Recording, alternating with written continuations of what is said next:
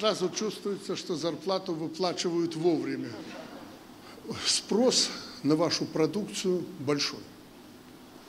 И не только на вашу сегодня. Ведя переговоры от губернатора до президента России, мы очень много говорим о востребованности белорусской продукции.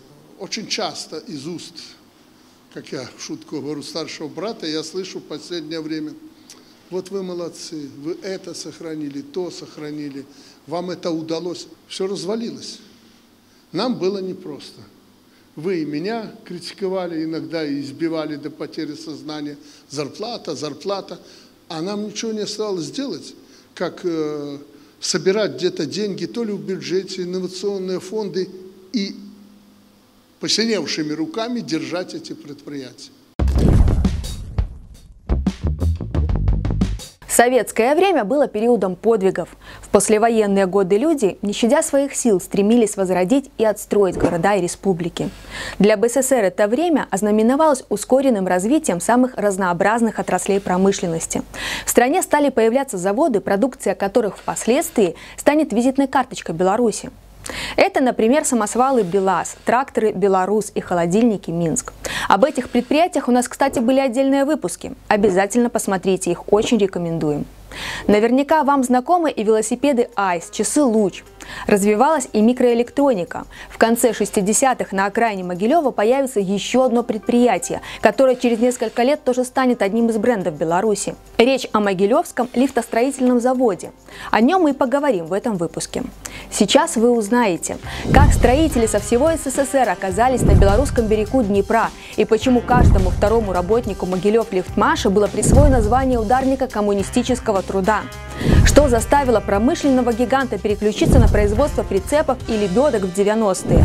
И как президент Беларуси спасал предприятия на рубеже 2000-х. И, конечно, мы расскажем, почему белорусские власти не идут на приватизацию советского наследия. Вообще, первопроходцем в лифтостроении СССР Могилёвлифтмаш не был. Изначально производство лифтов было освоено в 1964 году на другом могилевском заводе – «Строммашина».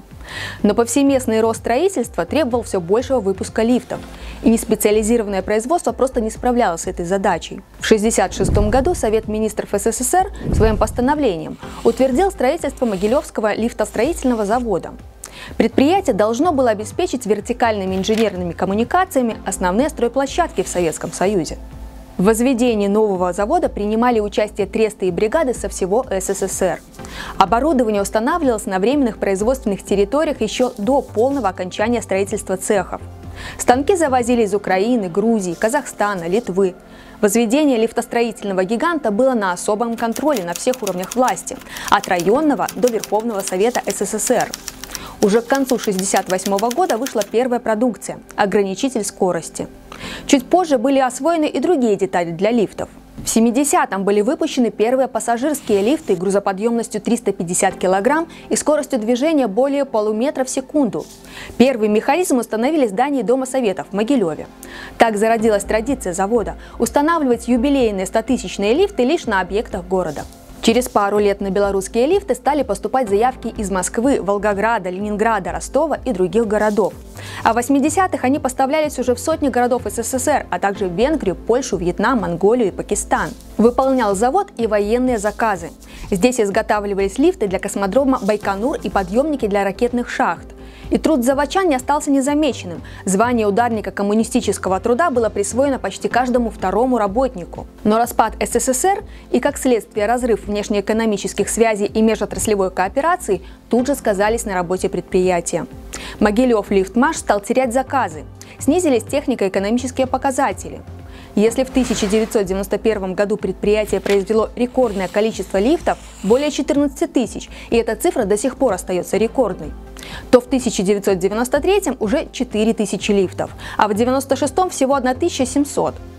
Чтобы выжить, завод решил сосредоточиться на производстве товаров народного потребления. На завод я пришла в апреле 1989 года. После того, как закончила Могилёвский политехникум, выбора у меня не было, я заканчивала машиностроение, и я, соответственно, пришла работать на завод. В те годы еще так уже было тяжеловато, работы уже было мало, продукция нигде не покупалась.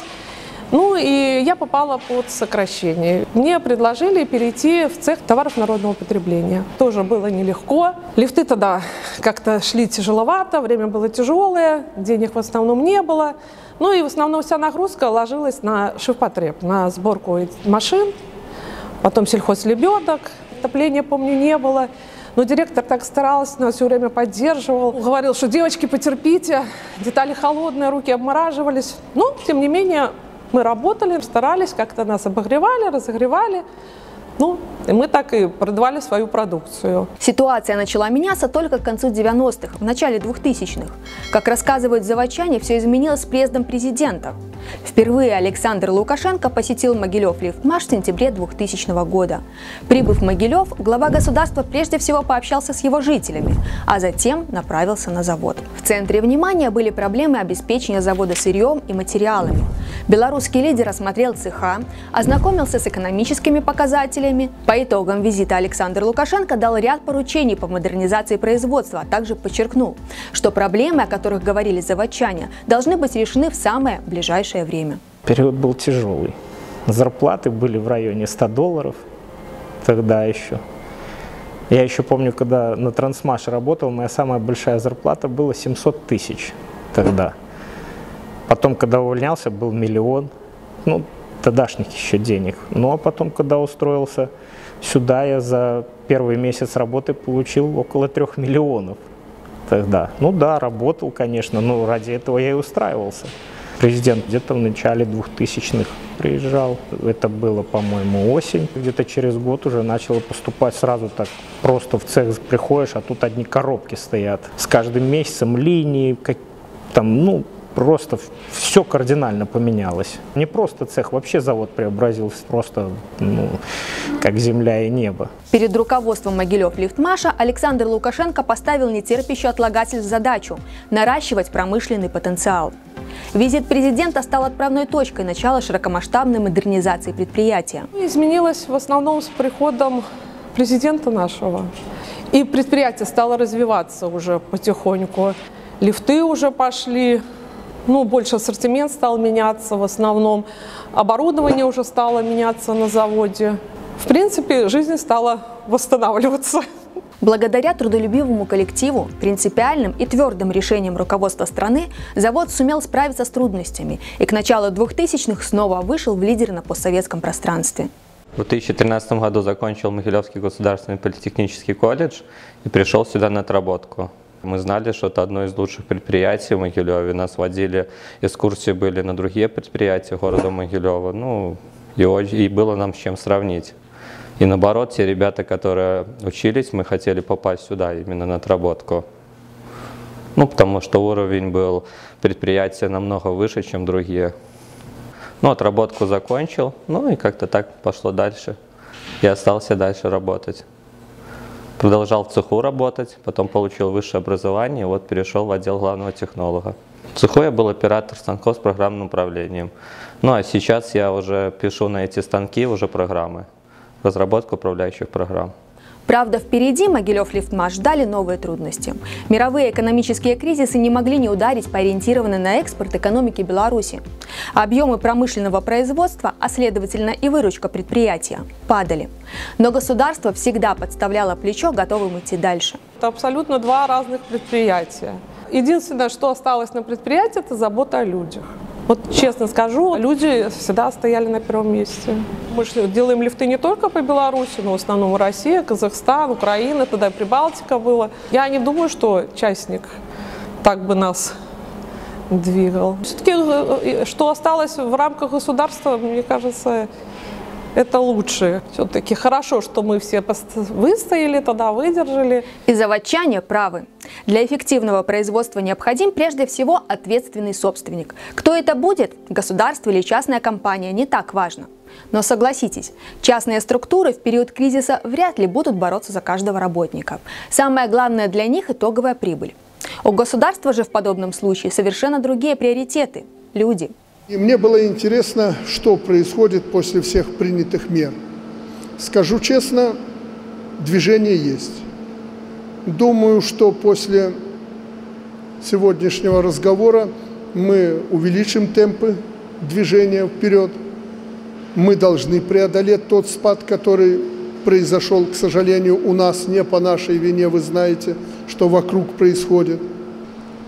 Ситуация была непростая, но я вижу, что она даже в Могилёвской области, в Могилёве, начинает потихоньку выправляться. Чего бы нам ни стоило, мы такие предприятия будем сохранять, мы не будем их закрывать, разрушать, кому-то продавать, потому что здесь есть люди, мозги, люди умеют работать. Зачем кому-то продавать, чтобы потом его закрыть? И у вас перспектива большая. Есть и еще причины, почему власти не позволяют приватизацию флагманов промышленности. Эти предприятия, подчеркивает президент, народное достояние. Как, спрашивает он, можно разбазаривать то, что возводилось всей страной, руками тысяч обычных людей? Тем более у иностранных инвесторов своеобразные виды на белорусскую промышленность. Мы же уже приближались к этой приватизации. Что мне говорят инвесторы? Половина людей выкидываем. Вот это вы не будете производить, это не будете, ну, грубо говоря, гайки будете крутить, и все. А основные компетенции будут там, в Германии, допустим, у Вольво по белавтомазу. То есть они там компетенции основные, конструкторское бюро, они мозги, все там будет. А вы тут там сборкой будете какой-то заниматься. И половину людей мы выкидываем. Слушайте, сокращение производства, сокращение рабочей силы выкинут на улицу. И основные мозги в Германию отдать, кто на это пойдет? Я на это не пойду. Что же происходит на Могилёвлифтмаше сегодня? Если кратко, отбоя от заказов нет. Предприятия воплощают в жизнь новые разработки. Белорусский завод продает больше лифтов, чем любые другие производители постсоветского лагеря. Речь в первую очередь о конкурентах из России. Это говорит о многом. Это значит, что мы производим не просто годный продукт, не просто конкурентоспособный, а он, скажем, желаем. Его хотят видеть, и его покупают. Он нужен. В текущем году был представлен наш новый продукт. Это лифт со скоростью движения 2,5 метра. Но это не предел, и уже поставлена задача перед научно-техническим центром в следующем году разработать и провести испытания лифта со скоростью движения до 4 метров в секунду. 4 метра в секунду – это скорее больше престиж, конечно, сделать этот лифт. Есть лифты со скоростью движения больше 8, даже 9 метров в секунду. Но мы считаем, что это для нас данный сегмент, он не актуален. Красивый металлопласт вот этот под дерево. Тепло в этом лифту стоять. И вообще красиво. Ну, когда появился первый раз, сразу понравилось. Такой и чуть-чуть посветлее был. Ну и панель, конечно, сделана вообще красиво. Современно выглядит.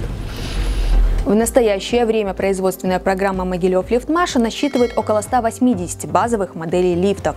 Пассажирские, грузовые, больничные, коттеджные лифты различной грузоподъемности. Кроме лифтов на предприятии выпускаются подъемники для физически ослабленных лиц, эскалаторы и траволаторы, строительные подъемники и измельчители мелколесья, мульчировщики, а также потребительские товары. Завод активно работает над импортозамещением. Сегодня здесь реализуется несколько инвестиционных проектов. Средства выделяются на создание высокотехнологичного производства тяговых электродвигателей для электротранспорта. Готовится выпуск новой серии энергоэффективных электродвигателей. В планах производство скоростных лифтов на базе безредукторного привода и модернизация действующего производства по выпуску импортозамещающих лифтов. Спрос большой сейчас. Надо удовлетворить рынок. Поэтому у меня вопрос, а почему мы большее количество при таком спросе не выпускаем? Если у тебя мало мощности, ну надо задействовать другие, если надо. Александр Ильич, у нас мощность 14 тысяч лифтов в год. В этом году мы сделаем 12 813. Вот все губернаторы приезжают. Большое вам спасибо, что вы всем говорите, что у нас хорошие лифты. У меня вопрос, чтобы мы не прозевали момент, забрали рынок. И если сегодня надо 16 тысяч продать, мы можем, а он может произвести 14, ну 2000 надо умереть, но произвести. В чем мой шкурный интерес, чтобы мы могли загрузить типа стром-машины и другие, которые еще сегодня недозагружены. Еще один необычный проект Могилёвлифтмаша – производство вертикальных парковок. Роторная парковка, которую также называют карусельной, способна вместить 12 автомобилей, хотя по площади конструкция занимает всего 2 парковочных места. Высота парковки составляет более 14 метров, длина – 7. У нас наши работники ставят, привязаны к пропускам. Они машину на свободное место поставили, приложили пропуск, оно запомнило пропуск, подняло машину и свободное место опустило. Приходит человек с работы, пропуск вот он сейчас приложил, и вот сейчас его машина... у людей пользуются спросом? Ну, скажем так, у нас оно уже эксплуатируется 3 года, мы проверяем у себя и морозы, и все. В городе установлено еще 2, в Жодино 1, и еще 2 в Жодино ГЛАЗ заказывают. Начинаем, раскручиваемся. Хорошая установка. Это первое решение. Второе решение – это вот парковки двухместные. Двухместные – это, как мы их называем, семейные. Но это, по сути, подъемник гидравлический. То есть вот семья может купить себе одно место в таких мегаполисах, как Москва, там земля дорогая. Она может одно место купить, и наше устройство. И 2 машины ставить. То есть одна машина поднимается вверх, вторая машина заезжает снизу. И таким образом у нас экономия на одном участке двойное идет. 2 машины стоит.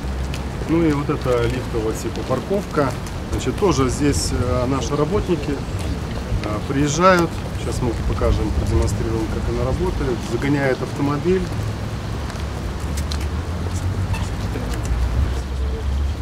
Значит, конструкции, стенки обшивали легким любым материалом. Да, это типа сэндвич-панели, но это уже объект капитального строения, это башня. Вот, загоняется автомобиль, прикладывает пропуск, она поднимается на нужные уровни, а здесь 13 уровней, а может быть 26. И по 2 автомобиля. И по 2 автомобиля слева вправо в эти ячейки они сейчас заедут. Ну, мы пользуемся, эксплуатируем уже тоже. Единственное, конечно... Сколько автомобилей стоит? Здесь 26. 26, но можно сделать 52. Создание Могилёвского лифтостроительного завода – это история о подвигах. О тех, кто, сложно представить, отдавал последнее, возрождая жизнь в родном городе и в родной стране. О тех, кто, не забывая о прошлом, никогда не сдавался перед трудностями настоящего. О тех, кто сегодня смотрит в будущее. И, конечно же, это история о решениях, которые объединяют эти поколения. Это был проект «По факту. Решение первого». Подписывайтесь на наш канал, чтобы не пропустить новые выпуски. Мы говорим о главном. Опираясь на 2 фундаментальных принципа – простота и справедливость.